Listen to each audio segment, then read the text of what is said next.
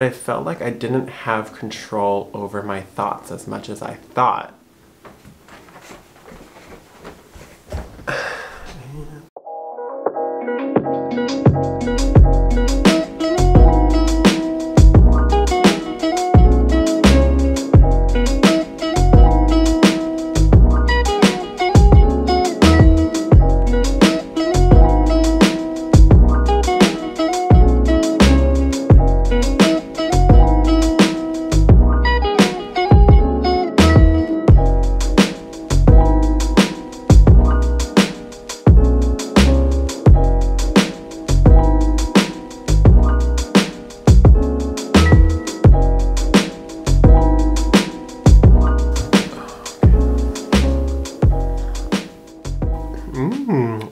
Okay, we're good to go. Hello everybody. I hope you're having a lovely, lovely day. I want to talk about therapy. The reason being is that I feel like there is still a stigma against, mental health and caring more about your mental health to the point of getting therapy. And I wanted to share my experience in seeing a therapist so that maybe it ends a little stigma, against getting therapy for people, or maybe somebody who really wants to go see a therapist but is nervous about how friends or family might feel if they find out, can hopefully watch this video and know that you are fine. You are completely normal. Overall, in today's video, I want to talk about 1, why I decided to see a therapist in the first place, 2, the financial investment that seeing a therapist includes, at least for myself, and 3, I want to share what I've learned from seeing a therapist, just a little something I learned. I've learned a ton, but one little epiphany I had that I wanted to share.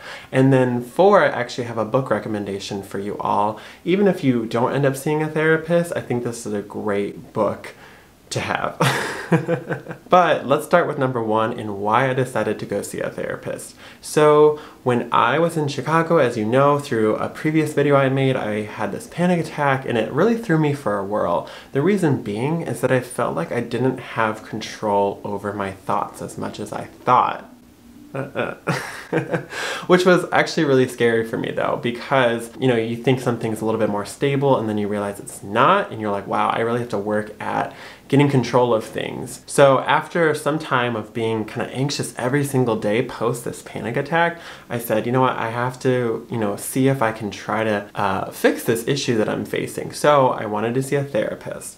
And I want to note too that I specifically wanted to find an LGBT therapist because or someone that knows about, gay stuff, I guess is really the plain and simple, because I knew that I was going to be talking about my experiences, throughout my entire life with this person, so I wanted to make sure they were comfortable with it. And so don't be afraid to be picky when it comes to finding a therapist that, fits your needs. But overall, the reason for seeing a therapist was to just have someone to talk to that wasn't a family or close friend, because I think having a person in that situation can offer a really unique perspective that might be able to help you think things out a little bit better. And that's what therapy is. It's you finding your own solutions to your own problems with someone there to help guide you through it. Financially, I think that I was a bit baffled because I thought that therapy would be a lot more expensive. Without insurance, I think it was like $120 for an hour session, which I've seen higher rates than that, but I'm sure, it varies within like 120 to 200 kind of area.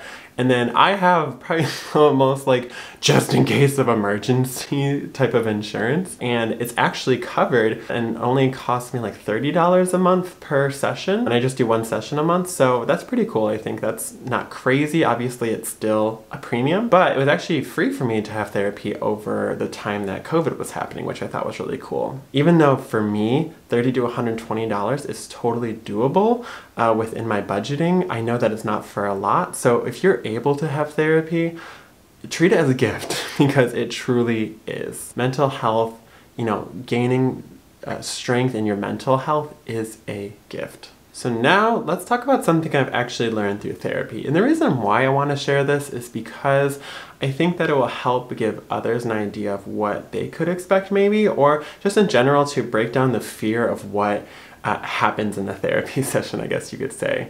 But overall, it's a lot of talking. Obviously, it's a lot of me sharing my personal life about thoughts I might have or things that I've dealt with growing up. And one thing that we actually came out of this was obviously being a puka shell wearing necklace, friends with a lot of girls, kind of effeminate sounding man. I was clearly bullied in school. And I would say that I didn't realize it, but one of my defense mechanisms for that was saying like, oh, this person might be bullying me, but I'm gonna be better than them somehow in the future. I'm gonna have maybe superpowers. And my whole thing was tied around superpowers, which is not a surprise to me. Growing up, I always really liked things like X-Men and anything with superpowers. So I was really on this kick that maybe one day I would have superpowers. Like that was an idea I had growing up.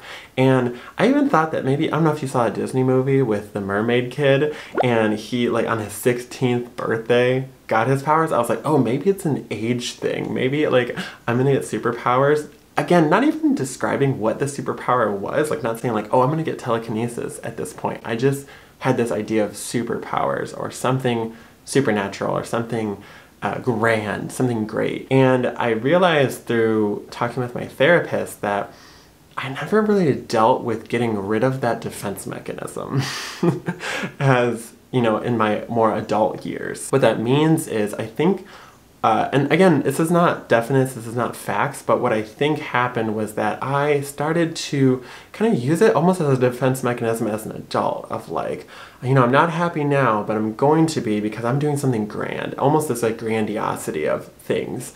And I realized I really needed to come to terms with that and that I, was not going to be getting supernatural powers, obviously. But, in the future, who knows? Maybe I'll get superpowers in a different form, maybe power, maybe influence, who knows, to make change. But overall, as an adult, I needed to come to terms with that. I don't need that defense mechanism anymore. I don't need to tell myself I'm going to have superpowers. I already know I'm fine.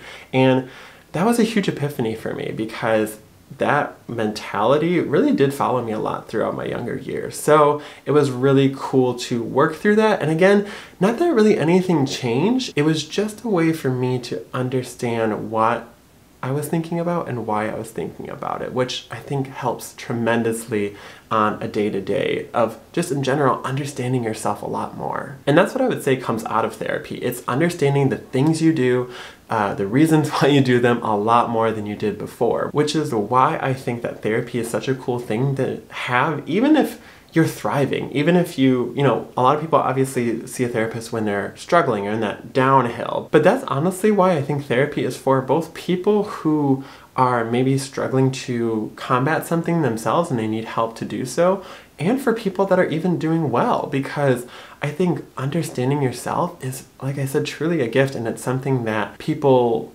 should consider. And if you already understand things about yourself, then that's great. You did it without a therapist, and I commend you. But sometimes people just need a little bit extra help. And lastly, I wanted to talk about this book I've been reading. And the reason why I like it so much is because it calms me down every time I read it. It's a book about mindfulness, essentially. And mindfulness probably has a lot of definitions by now because people throw it around a lot, but to me, it's having power over your mind and just, again, understanding of why you think some way or why you're acting some way. It just helps with that. And it's given me a lot of peace in reading it and a lot of understanding of who I am as a human being first, aside from what society has brought me up to, realize about myself or think about myself. And that's what I really appreciate about it. But it's called The Power of Now by Eckhart Tolle. Hopefully I'm saying that right. I'll link it down below for the Amazon hardcover version of it. But